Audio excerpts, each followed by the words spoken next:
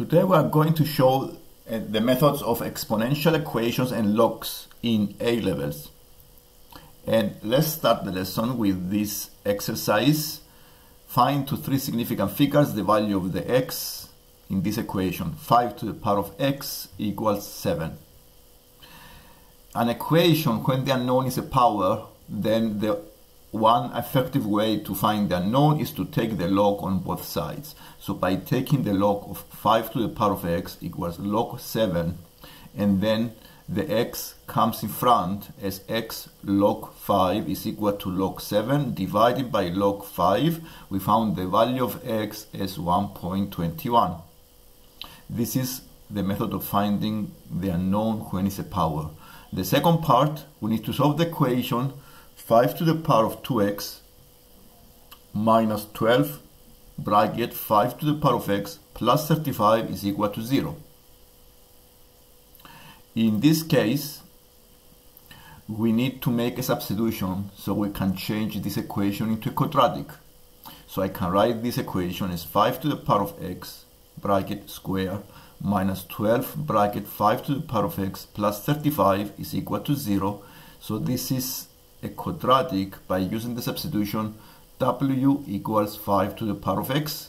So the equation is w squared minus 12w plus 35 is equal to 0. I factorize as w minus 5 times w minus 7 equal to 0. So the two solutions are plus 5 and plus 7.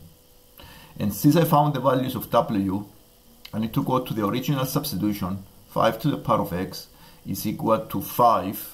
Then the value of x is 1. And the second solution is 5 to the power of x equals 7. And this is exactly what we found in part A of the exercise. This is exactly the first answer. So the x is 1.21. So remember this technique. If I have the exponential function and the unknown is a power, then instead of log, I take the natural logarithm, the ln, because the ln e is 1. And then I take the ln e to the power of 2x plus 1 is equal to ln 2. The 2x plus 1 comes in front times the ln e equals ln 2. So the 2x plus 1 is equal to ln 2. Subtracting 1 from both sides and dividing by 2, we have x equals ln 2 minus 1 over 2.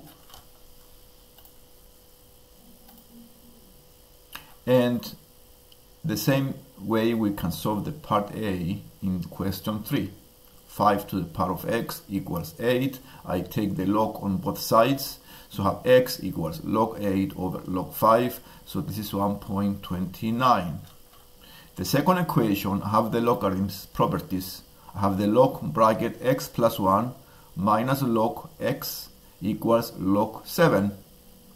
In this case, because I have a subtraction of two logs here, I need to use the property log a minus log b is log a over b. I make it a fraction, and then I have log x plus 1 over x equals logarithm of 7. The two log cancel out, and I have an algebraic fraction equation, so it's x plus 1 over x equals 7. By cross multiplication, we can find the x equals 1 over 6. The other style of exponential functions is when we use modeling in modeling questions. And I have this modeling here with growth of, is the population growth. This model represents the population of rabbits, and it's grown exponentially using the function at times the e to the power of 1 over 3 t. And the question here we have the population of rabbits t years after they were introduced in the island. And the question is asking to find the number of rabbits that were initially introduced to the island. So it's very easy to answer this question once we recognize the value of the t. If we're going to find the initial value of the population, then obviously I need to make the t equal 0. The t equals 0 represents the population now. So by using the value of t0 into the above model, then I have the initial population as at. Okay, all I did, I do e to the power of 0 is 1. I've done the calculations on the right hand side, so the p is 80. The part B, find the number of years it takes for the number of rabbits to exceed 1,000. So in this case, the number of years is the unknown, the t is the unknown, and the population is the 1,000. Once I found the number of years that the population is exactly 1,000, then I know exactly how many it will go over 1,000. So by making an equation, 1,000 is equal to 80 times the exponential 1/3 t, and dividing both sides by 80, I have the equation 12.5 equals exponential 1/3 t, and now I take the natural logarithm, the ln on both sides, and I take ln 12.5 is equal to 1/3 t times ln e, and this equation gives you exactly the number of years the population is going to be equal to 1,000, and the value is 7.6 years, which means the population go over 1,000 after approximately 8 years. It's very useful to know the graphs of the exponential functions. The first graph represents a growth function because you see it starts flat but is increasing in the positive domain of x. The other graph represents, with a negative power, the e to the power of minus x, represents a declining population, a decay. So this is represented by this type of graph, where it starts going down very steeply here and then go flat towards the positive side of x. And the part C asks you to find the dp over dt, which means is the change of the population when we change the time, is the derivative of the population when we change the time. So we need to find the change in population after we change the time by 1 year. So the derivative of the dp over dt, I found the derivative using the rule of exponentials, which is the dy over dx. The derivative of ax is a, so the dy over dx is a times e to the power of ax.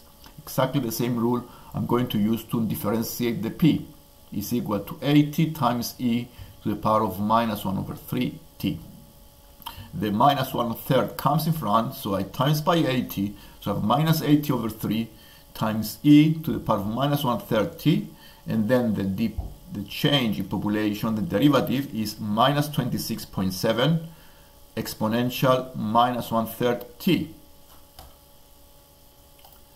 And finally, to find the population when the derivative is 50, all I need to do is to use the derivative expression I found here on the previous, to find the derivative expression and make it equal to 50 and find what is the value of the t. Okay, so I get minus 26.7 times the e to the power of minus 1/3 t is equal to 50.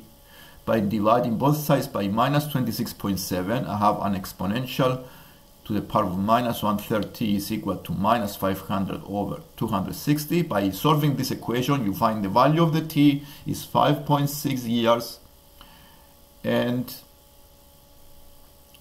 all you need to do now basically is to find the population. Okay, so we use this value of time into the population formula and find the population. So we do 80 times the exponential minus 1/3 times 5.6. This gives you approximate population about 12.